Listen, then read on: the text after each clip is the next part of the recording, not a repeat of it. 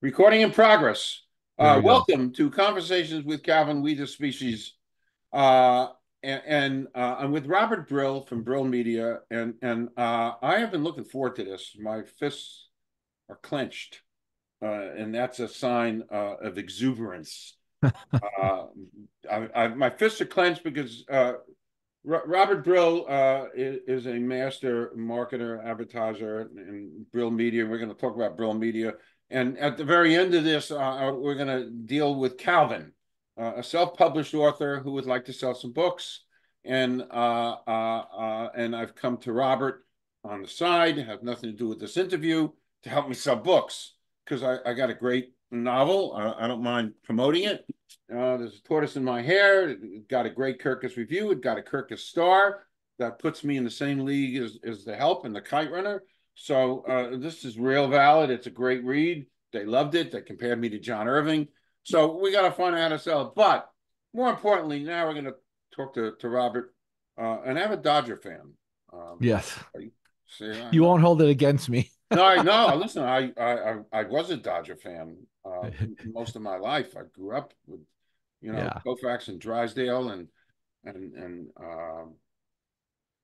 I mean John Roseborough. I mean all these names, Carl Erskine. All the, that was Dodgers were my life. Carl Furillo. I mean before your time. Yeah.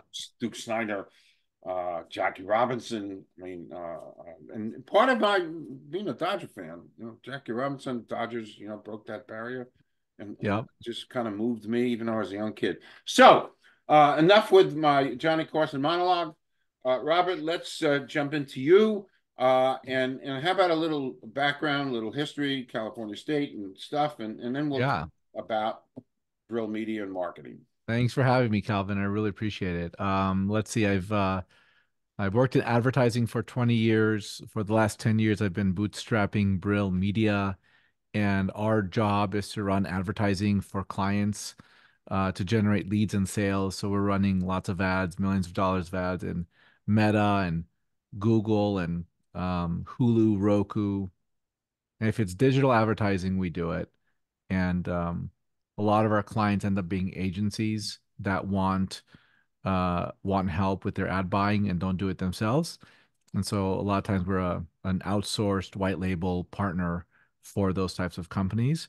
And yeah, I live in Los Angeles, avid Dodgers fan, married, have a 5-year-old boy. Great. It's my life. That's great. Hey, great, great, great. I had a 5-year-old boy 33 years ago. Now he has a 2-year-old boy. Yeah, the That's best. the circle of life. Um, Mhm. right away, just throw out some, as I've been doing my research, Brill Media has gotten some great, great honors. Just some of the honors that you kind of accumulated. Yeah, so across the Inc. 5000 and Financial Times 500, we've been honored on those lists a total of 10 times. Wow.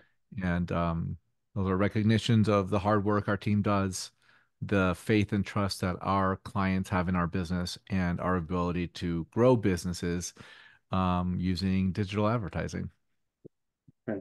Um, in my reading, there's a process of moving from employee to entrepreneur. Hmm. Uh, Describe that and your Yeah. role in that process. Yeah, I mean, 2013, I was in a position where I worked for this company. I thought I was going to retire from that company, went bankrupt, and I was really like sad because I really enjoy working in the advertising business, and I didn't want to start out again, working for another agency, rebuilding the cachet and the authority that I had inside that one agency. I didn't want to rebuild that. So I said, okay, if I'm gonna do all that again, have to rebuild something from scratch, I am going to do it for myself instead of another company. And so that's what I did. But the journey was far from smooth. A lot of the very first moment was I realized I needed to now sell, talk about our goods and services so that we know how to generate income. And I realized I didn't know how to sell. The second sort of big barrier was that there are in advertising when you're buying advertising space to reach people, you have to front money a lot of times. So, if we got $100,000 advertising campaign, I didn't have $100,000 to put into Meta or Google or another platform and then wait 30, 60, 90 days to get it back. So just realizing those challenges kind of overwhelmed me. And I then took a full-time job right out of college. I mean, sorry, right out of right, like I started my business for 3 months. I had it, and then I took a full-time job. So as a result, I took about a year and 2 months to marinate on how I'm gonna sort of move forward with my business. And I realized that I really wanted to, like, I really had to scratch that itch. I have what Napoleon Hill calls the burning desire to figure it out. And that's after that year hiatus of working for another company, that's when I realized that I need to go all in on this business. It wasn't easy because the next step was I had to actually figure out how to generate revenue. And I realized that I didn't want to, I tried everything I could to not do the thing I was best at, which is ad buying. So for the past prior 10 years, I knew how to do ad buying. I worked on corporate accounts, including Sony and Disney and Capcom and Toshiba, Bacardi, PetSmart, etc., Northrop Grumman. So I knew how these massive organizations, in fact, ConocoPhillips was Fortune 4 when I was working on them in like 2012 or something like that. And I knew how these large corporations wielded money to buy advertising to generate more sales. And I thought that it's a big opportunity, but the challenge fundamentally is that I felt like a really small fish in a really big pond. So I tried other things. I tried to do social marketing. I tried to be an influencer, which I had no business being. I tried to, yeah, it's a silly story. I tried to create an influencer marketing firm. I tried to do a social media marketing firm, all these things that were around the marketing world, but not exactly what I knew how to do the best. But the minute I really focused in on ad buying, which is my zone of genius, that's when I really had the opportunity to strike out, generate some positive momentum, and really start to grow the business. Okay. In my doing my due diligence as a journalist, there was a couple of buzzwords that kept popping up. If you could talk about it, mindset, Mhm. motivation, and how does that pertain to someone even like me, who's looking for advertising help, mindset, motivation? Yeah, so Carol Dweck in the 1970s, I believe, came up with, did research as a psychologist or, a really smart person with a degree and whatnot. And she she coined this phrase around mindset, which is there's two kind of like types of mindset in general. There's a fixed mindset and then there's the growth mindset. And the fixed mindset sounds like this. Like I know my limitations and I'm going to work within my limitations. And the world is happening and I'm going to just do my best to fit in. The growth mindset is I'm a continuous learner. There are going to be challenges and I'm going to learn from those challenges. And so what I realized over time, I just learned about Carol Dweck like in the last 2 months. But I understood one of the key things that helped me become more effective at the work I'm doing is understanding that there's something called mindset. And you can either look at everything that's happening in a positive way or a negative way. Every failure is an opportunity to learn. That's the growth mindset. The fixed mindset is every failure is recognition of how bad I am, right? So I started to pay attention to these things because the entrepreneurial journey is challenging. It's rife with failure. It's just failure every day. And every now and again you'll have a point of success, and then it's being okay with all the points of failure so that you can achieve that success, and understanding that the failure is your ability to build muscle that allows you to become better and achieve the success you're looking for. I working for a decade was, about not taking less risk. I grew up, my parents are Eastern European. They met here. So there's that, perspective. Like you just work hard, you work at a company and, things will be good and it's less risky. Meanwhile, companies go bankrupt, people get laid off, things change routinely, and you start to realize, or I start to realize, it's not as risk averse as it's made out to be, especially when you have to jump jobs every few years for some reason, especially in the sales profession. I've never held a sales role other than CEO, which is a sales role fundamentally. But salespeople notoriously have to move jobs every 18 to 24 months. That's just the nature of the game, at least in the advertising business. And I was like, okay, if I'm gonna if I am to understand that this environment is far more risky than I thought it was, then I'm going to operate in this risky environment doing things that will give me the absolute biggest benefit, which is starting my business rather than, as we were talking about at the time, building someone else's dreams. You work for someone else, you build someone else's dreams. I felt it was time to go out on my own.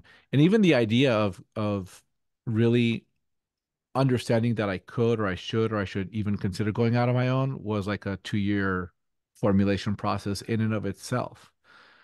So mindset is the thing that allows for all the negative stuff that happens in a business or as you're growing a company or as you're hitting roadblocks to be perceived as a good thing rather than a bad thing.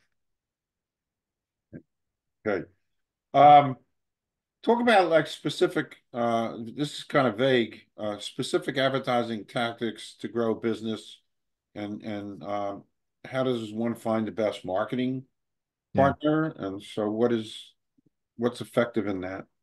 So the first thing when you want to find an advertising partner, you need to find someone who has wrinkles, probably. That's right. Wrinkles equals experience. I And like that wrinkle. I'm writing it down. I like that. wrinkles equals experience. Yes. Look, the challenge for any business owner is that literally anyone, there's no substantial barrier to entry to start a marketing firm. All you need is a computer, an internet connection, and a Facebook account. You can sell Facebook ads. There's no barrier to entry there. So then the question is, how do you find someone that's going to be honest with you, who's going to give you context, who's going to give you learnings, and who's ultimately going to grow your business? And so what we sell against, what we do is this framework of context, communication, and consistency. Number one, you have to be open to avail yourself to client needs and communications. Number two, that has to happen consistently. Like you can't just go off the grid for 3 weeks and expect everything to be fine. And number four, I think the most important one is context. It's really when things are happening in a marketing campaign, why are they happening? There's what's happening, which is important, but also why is it happening? So when you're generating sales, why are you generating sales? What is the catalyst for those sales? If you're not generating sales, what's the catalyst for not generating sales? What are we missing? And a lot of the why can only be ascertained from people who have been through the ringer a few times and have probably have wrinkles on their face because they understand they've seen the things, they've done the things, they know a thing or two about a thing or two, which is from that car insurance commercial. I think it was Allstate, maybe. I don't know. And right, so you really want people that can provide an understanding of how things are going with your marketing campaign. So when you think about marketing and advertising, most companies offer like we're going to generate leads and sales, but they don't think about the insights that are being generated out of those campaigns because advertising in particular is a real-time focus group. If you want to understand what your company, what your customers are looking for, and you want to understand what they want from your business, you want to look at advertising as real-time focus group, and it can tell you. So there's a creative testing framework that we deploy on Meta which outputs the following. It trains Meta's machine learning algorithm to find your best customers. That's Hmm. number one. Wow. Number two, It tells you which products, services, offers, discounts, and even audiences that resonate for your business. So in addition to driving sales forward, you also get to learn more about your business so you can go to market more effectively. And what that means in practice is if you're selling four products, but you're getting most of your sales from like one of your products, then maybe it's time to not focus on the other three that are like hindering your business and focus just on the one that is really your zone of genius, what you know how to do really well or what customers perceive that to be. So good advertising and marketing firms will be the stewards or the Sherpas or the people who are gonna give you the pathway, help you make good decisions with your advertising investment. Because here's the thing, and this is relevant to our conversation earlier, you don't need likes, comments, and shares. You need sales. Like if you're optimizing your campaigns to likes, comments, and shares, is there a strategy behind that? Is there a reason why you need likes, comments, and shares? Too many businesses, there's 10 million businesses on Meta, and about 64% of them, according to Neil Patel, just really fail at their marketing. And that's because one of the key reasons is they're optimizing to the wrong metric. A lot of businesses accept that they're going to run ads and get likes, comments, and shares. Very few businesses, especially the ones that don't work with an expert marketing team, will even get to the realization that marketing and advertising should generate actual sales, and don't be satisfied with likes, comments, and shares or engagement because you can't pay the bills with that. Just thinking, there's not a supermarket anywhere in the United States that will allow you to buy a loaf of white bread on Right. likes and comments and shares. Right. Doesn't exist. We talked Doesn't about that exist. before we went on air. Yeah. And interesting. Okay. There's a new and changing world of social media and marketing, and I'm flabbergasted because I'm an old timer. I'm a septuagenarian, and I admit it, and I can't hide it because it's it kind of sneaks out. I am a septuagenarian, a little bit more advanced maybe, but a crazy silly video on TikTok, 1 million views. Uh, wow. And is somebody making money on that too? Yeah, I mean, if you're getting a million views on a TikTok video, there's a few ways to monetize. Number one, you can get paid when you create a consistent high volume view count ads. I'm sorry, content on TikTok. They'll pay you for that. Um, I think far more relevant and appealing is going to be using that influence to generate sales for a business or product or service. So B2B services would be particularly relevant there. And then, you can do affiliate stuff where you talk about something, you put a link in your bio, or you talk about a website and you get paid every time someone buys from that website. Off topic. TikTok a little shaky these days. Their I, future. I think, I can't predict the future, but I think TikTok will be fine. What's interesting about the bill, is that it it makes it such that any company that is under the influence of any foreign power, in any capacity, could have the could opens itself up to the possibility that the government somehow like takes control of the app. So like for example, making it up like X.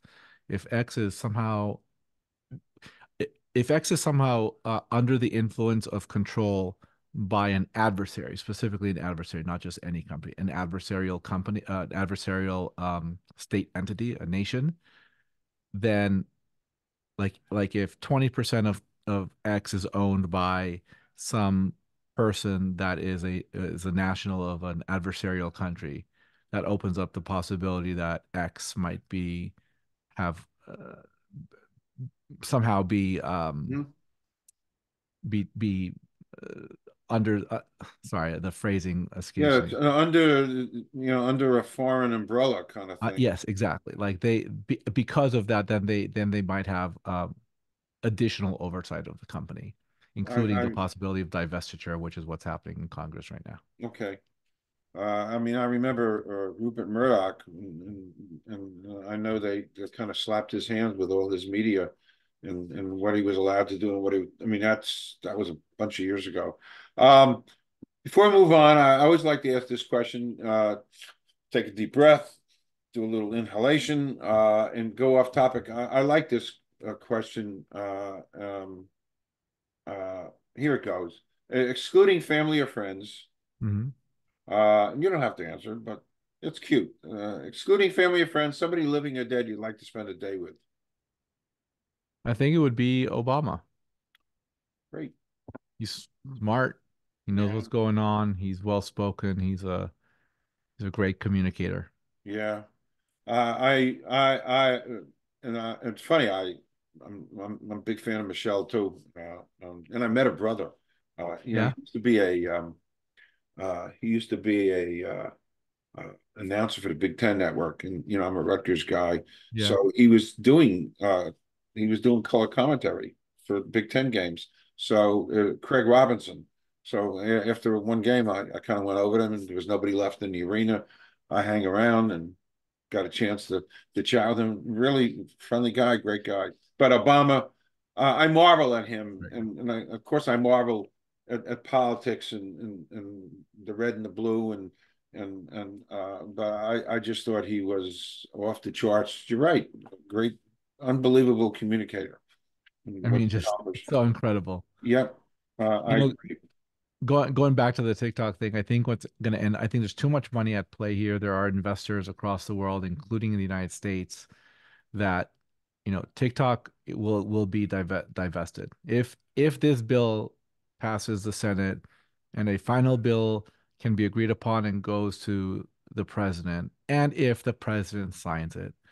I think that will force ByteDance, the parent company of TikTok, to sell TikTok because there's just too much money involved for it to just go Right, away. right. Yeah, so I'm not worried. I'm going to promote our interview on TikTok in my Yeah. little microcosmic world. I'm trying. It's a I'm great trying. platform. Yep. Moving on. Let's talk about AI. When I do a lot of interviews with people in the AI realm, I use AI almost every day. They answer questions. Is there a sale on white bread at some supermarket today? Silly, but I use it. So, how is it AI entering your realm? Are you cautious, worried about AI? Um, Yeah, so I'm not worried and I'm not cautious. I'm actually very bullish on the possibilities that AI creates. So, um, AI we look at as an accelerator tool. It helps us and our team produce more and better results faster. So, for example, so very soon after ChatGPT announced that OpenAI was creating chat agents that you can, using natural language conversations, create a chat agent to do a specific thing. So we created a copywriting tool. So it helps us create language based off of what the advertiser actually needs in the market right now, based off of how the advertiser talks about itself on its website, based off of the ad specs that are necessary for Google and Meta and other platforms, and also based off of the most proven copywriting um, frameworks that exist and have existed for the last 60, 70, 100 years. And so we use that tool to generate lots of great content. We curate it, and then that content gets pushed out as ads. Then, of course, we optimize and we make changes and we iterate on that process. But it allows us to pass on the savings to our clients. It allows us to keep more of the revenue on that's being developed on copy, and it allows us to feed the advertising algorithms because what they really want is lots of ad variations so that they can figure out which ad variations are the most interesting and relevant to audiences. Like the key thing to know about advertising in 2024 is you don't just create one or two ads and like leave them on for 6 months. Every month you have to create at least 5 ads, which you then disassemble and reconnect in all possible variations. So 5 ads on Meta, each ad contains 3 different elements: a headline at the bottom, image or video in the middle, and primary text at the top.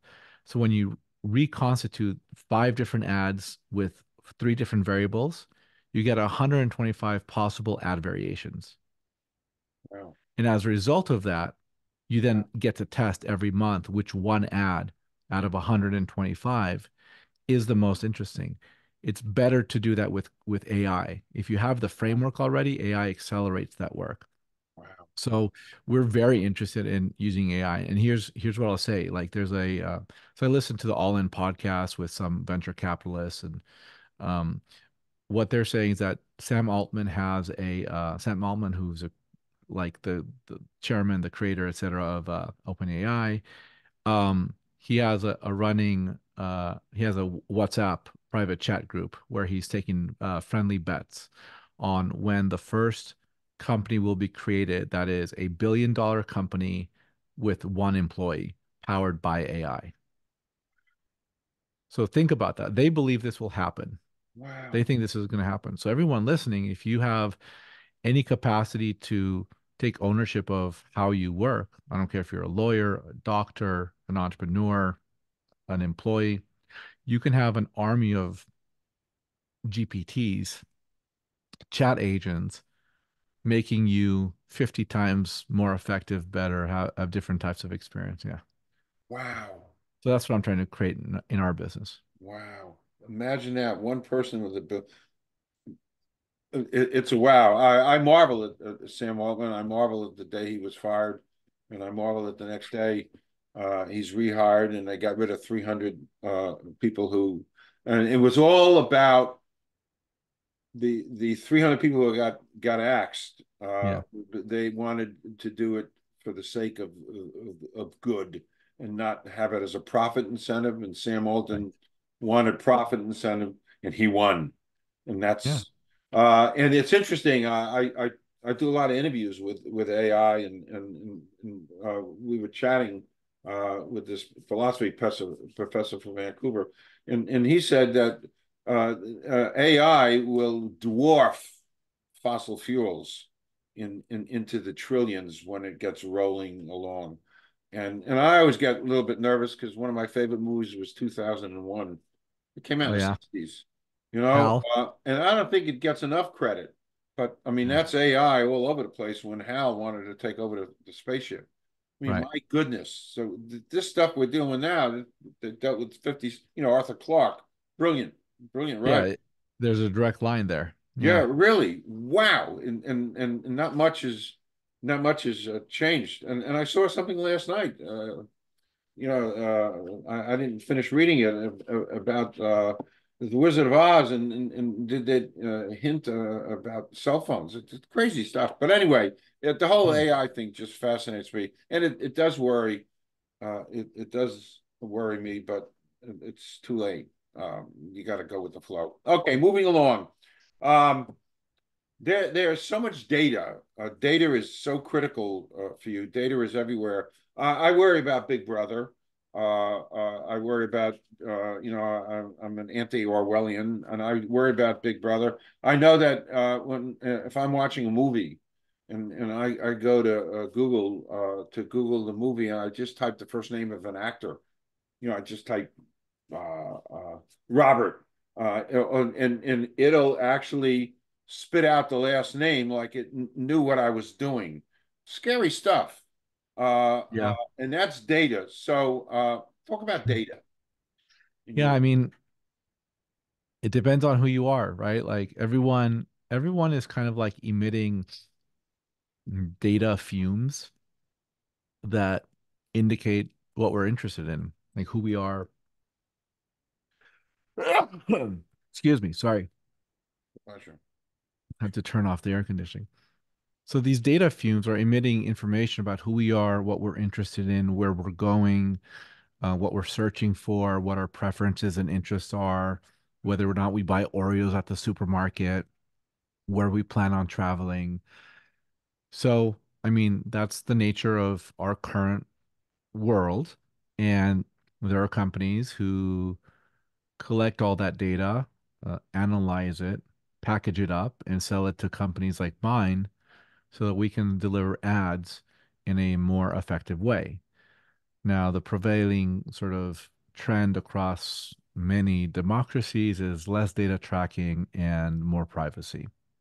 And so, as a result, you're seeing companies like Meta and Google take on the role of protecting its data so it's not so easily available to marketers like our clients, which then results in opaque advertising solutions. So, an example of that is in Meta, when we target ads, we're targeting ads by age, gender, and location. And when we're doing that, it's because, inside Meta, for example, there's a lot more granular targeting. There's keyword targeting and interest targeting, lookalike targeting, and remarketing. But really, at the end of the day, what Meta wants you to do is target broad. So age, gender, and location. If you're a restaurant and you run ads 5 miles around your address, I'm sorry, if you're a restaurant and people will walk in or drive maximum 5 miles, then there's no point in running ads 20 miles away because they're not going to ever come to you. For us, B2B, we serve companies all across the United States. So our broad targeting is across the United States. Now, I could target CMOs and fractional CMOs and marketing agencies, et cetera. But what Meta wants you to do is go broad, leave all that granular data targeting behind, and let its algorithm route your ad message to the right people at the right time. So it's really important to understand the current moment, whatever the current moment is, and how these platforms want to be used. And like Meta published something, they called it the Performance Five, like how they want Meta small businesses to advertise on Meta. So, our job is definitely to use data, and data comes in a lot of different ways, and also to use the best practices to grow businesses. When you're also talking about data, there's a lot of granularity in it, and I go back to what I said earlier, which is data can also inform insights about a business. And that's going to be very powerful. And a lot of marketers don't realize how much data there is that can actually help them. It's basically free business intelligence data if they just know where to look and how to read it. Um, by the way, in my discovery process and learning about when we first kind of just chatted and Zoom to get acquainted, I really like the fact that Brill Media provides access to small business, and I've had some experience with companies that were at the verge of doing some amazing things, but excluded the whole notion of small business. I'm a small business of sorts, but I like that you're open to that. 100%. I mean, small businesses and mid-sized businesses doesn't mean small money. It just means not multi-billion dollar multinational. Everything under that is like, small and mid-sized business. And there's so much power in that contingent of people that we want to really power them, and we're one of those companies ourselves.